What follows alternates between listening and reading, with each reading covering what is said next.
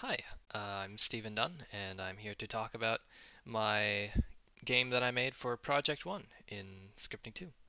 Um, so this was the one where we had to create a character controller, obviously, and give it some sort of special ability. So first I went around to that site full of all the different models and all that, and I found a clown one that looked kind of creepy, and I found a bunch of creepy animations and added it on.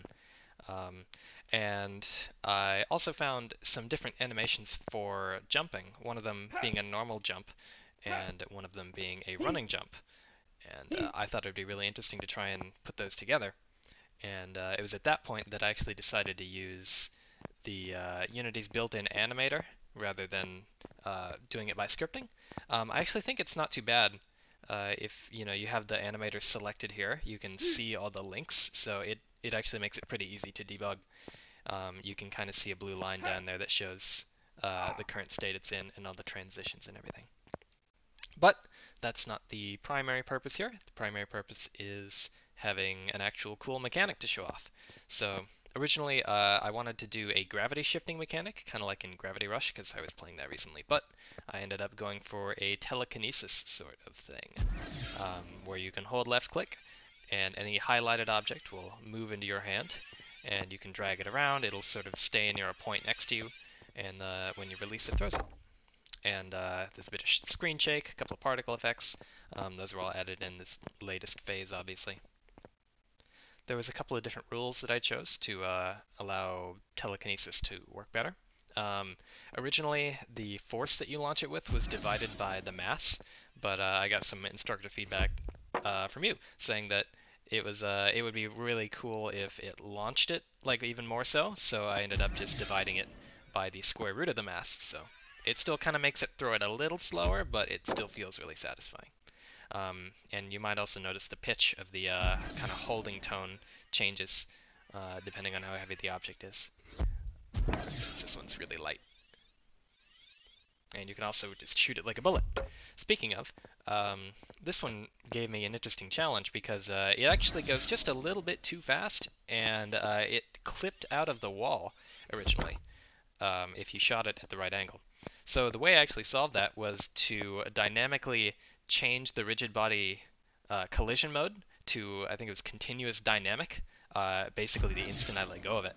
And then as soon as the speed gets low enough that it won't clip through the wall, it resets it back. And it also uses that to determine when to stop producing particles and when to shake the screen and play that wood sound and all that. The next mechanic that I chose to add on top of what I originally had is self-telekinesis, or flight. So you kind of telekinesis your own like feet or something, and you just sort of float around gently. You can't use regular telekinesis while this is active, but it does let you get around the place in a lot more stylish way.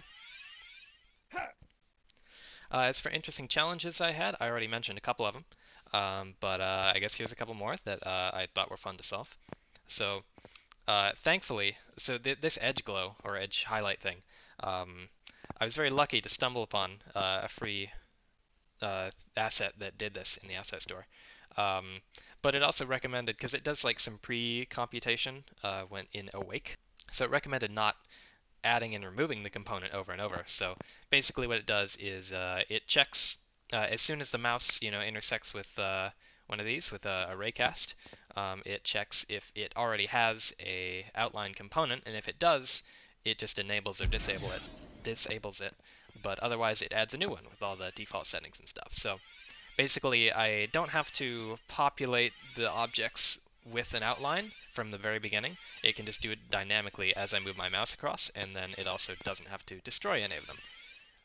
And then I suppose the last thing I had to really solve was I was using the character controller is grounded a lot for detecting if I'm actually touching the ground, and that was very, very glitchy.